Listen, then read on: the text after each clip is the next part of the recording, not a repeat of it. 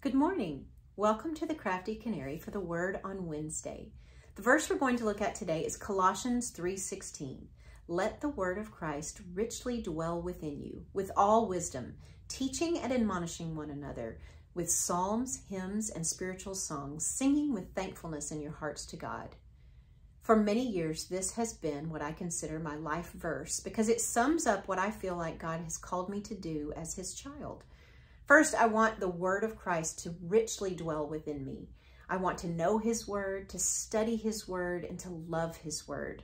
Lately, for me, this has been a real conviction to memorize his word, and it has been such a joy as I have learned more about him and grown closer to him as I have treasured his word in my heart. Also, I want to teach others wisely what God has taught me. In whatever way I can, I want to share with others the knowledge that he has given me of his word and through his word, seeking wise counsel from him in prayer and from others who have known him and his word much longer than I have. And because he has gifted me with musical abilities, I want to use those also to help and admonish others. God has given us music to draw us to himself, and it also helps and encourages, teaches, and most importantly, it gives us a way to thank and praise him for all of the wonderful things that he has done for us.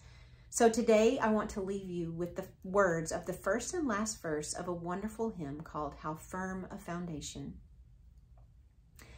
How firm a foundation, you saints of the Lord, is laid for your faith in his excellent word. What more can he say than to you he has said, to you who for refuge to Jesus have fled? The soul that on Jesus has leaned for repose, I will not desert to its foes.